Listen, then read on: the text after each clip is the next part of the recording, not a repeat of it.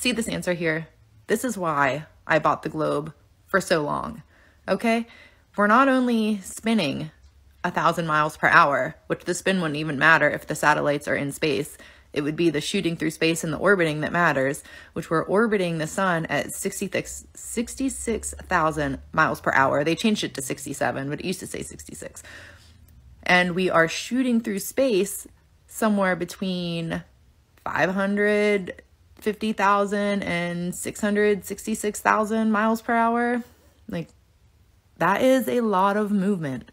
I was under the impression growing up that the sun stood still. The sun was just still when we were orbiting it. And like we were spinning because of the day and night. But we're not. We're moving 3 different speeds. We're moving 3 different speeds. I don't know. Do people forget that? Like, that we're not only moving 1,000 miles per hour? Or do they just like never even think about it like I did? I never used to think about it. But we move a lot. When I was a heliosexual, I thought this is what was happening.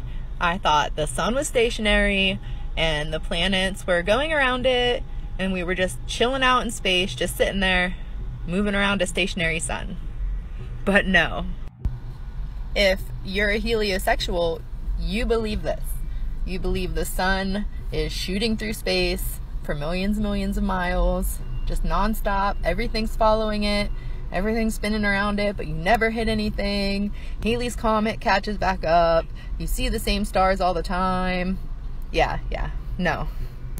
They lost me with this one.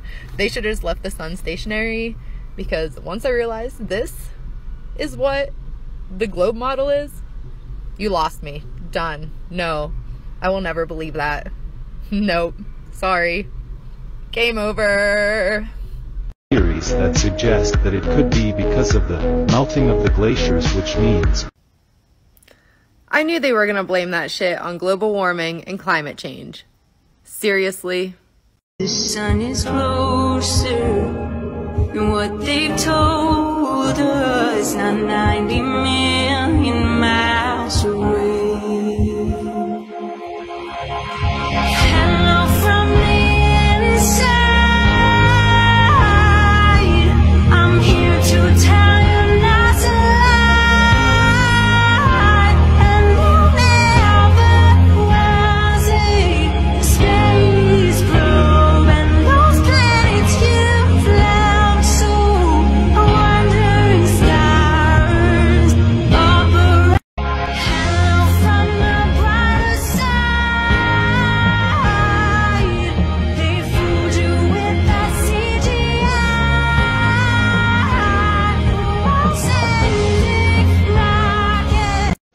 Everyone's saying this looks so real. It looks just as fake space really is. The James Webb Telescope is orbiting around Earth in L2. In this position, as Earth moves around the star, James Webb Telescope will follow the planet almost in lockstep. Like a constant companion, always in the same location in relation to our planet. You know, as it moves and spins and orbits and shoots through frickin' space. Or not. The space agency is always lying, but after all, Earth is not a bomb. Hey Starman, it's cool to see that you made it back from space in your Tesla. But I'm aware that they are not on Earth. That they are not on the spinning globe. But they are spinning with the solar system, apparently. So I don't know why people keep saying this. They're still moving with us. They're not just sitting still in space where we launch them and then we catch back up to them or some shit. Like, they're still moving with us. So they're still with us in the same place in space, taking the photo of the same place in space that was taken at a completely different month. So I don't understand why this is the first thing people go to. But it's not on the planet. Well, no shit, Sherlocks, but it's still moving with us. Like, come the fuck on now. The James Webb Telescope is a constant companion to Earth in the same location in relation to our planet. So it is moving the same place that our planet moves to.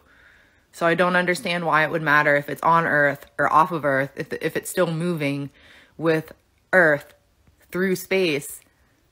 It doesn't matter if it's on it or around it. It's still moving the same places in space that Earth is moving. Like, so while the James Webb is in lockstep, this bitch is orbiting around us 15 orbits a day. That's, what does it say? One every 95 minutes. It orbits us every 95 minutes. The Hubble is coming around every 95 minutes, while the other one is out in lockstep with us. So to me, that makes it even less possible that they're able to get the same exact photo, like the same angle.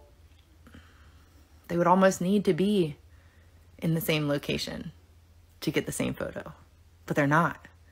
They're in completely different orbits, getting the same photos. Completely different orbits, getting the same photos or images. They're fucking images. They're not photos.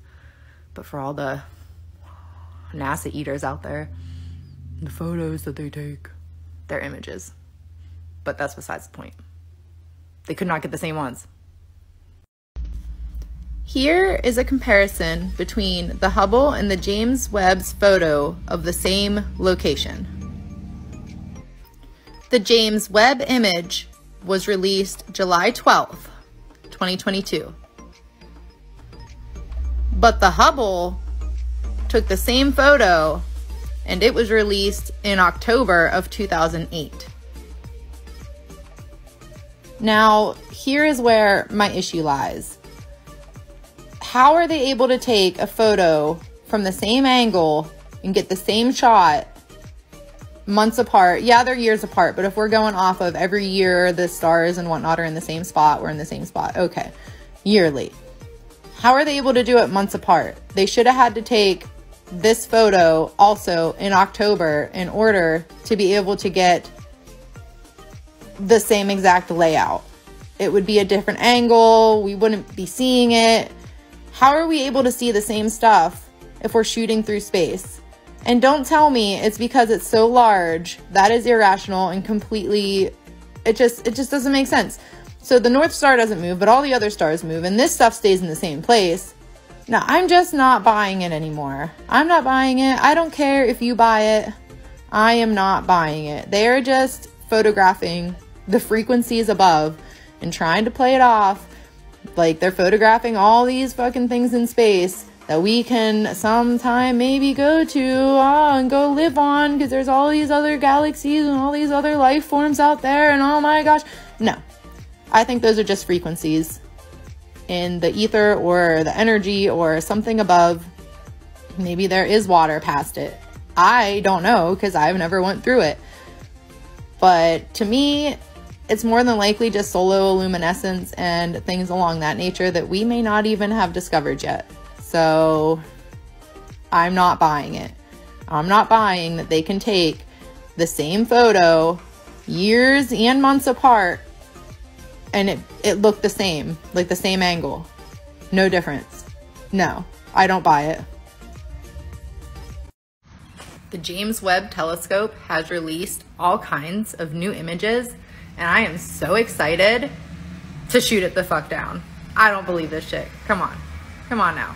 Here's the James Webb over there, and this is the Hubble's. Just, you know, happens to be the same place in space.